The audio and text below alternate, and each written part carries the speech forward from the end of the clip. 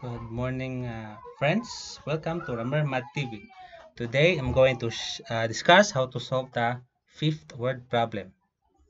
So, this is my word problem. Three brothers are to share 80,000 pesos. The first brother will receive one half, while the second will receive 3/8. What amount will the third brother receive? So, I have here two types of solution. So, I'm presenting to you the solution 1. So, as you can see, there are three variables A, B, and C. These variables represent the actual values. And if you add these actual values, they will give a sum of 80,000 pesos. And these actual values can be represented by fractions. So 80,000 is represented by a number 1. So it means completeness. Okay, so C is represented by an unknown fraction. B is the actual value of B is represented by the fraction 3, and the actual value of A is represented by the fraction 1/2. Okay, so let us focus on this second equation, the equation that contains the fractions. Okay, so as you can see, there are two dissimilar fractions in the left hand side of the second equation. So let us transform 1/2 into another form in such a way that there will be two similar fractions in the left hand side. So we have 4/8. So since they are similar already, you can add 4 and 3, giving you a numerator of 7 with the same denominator 8. And because we want to solve the value of n, let us subtract 7/8 from both sides of the equation. That will only leave n as the term, as the only term.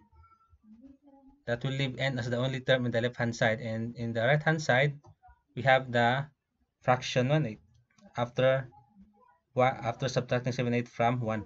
So we have 1/8. That is solution 1. And take note that C is equal to 80,000 times n. So because we know that n is equals to 1/8, so we can multiply 80,000 by 1/8. So the actual value of C is 10,000. So let me present to you the solution 2. So in solution 1, we focus on the second equation. By this time, let us focus on the first equation, where you can find the variables of the actual values and 80,000 as their sum. So actually A is equal to 80,000 times 1/2 and B equals to 80,000 times 3/8. So multiplying them, so you have the actual values. A equals to 40,000 and B equals to 30,000. So we know already the actual values of A and B.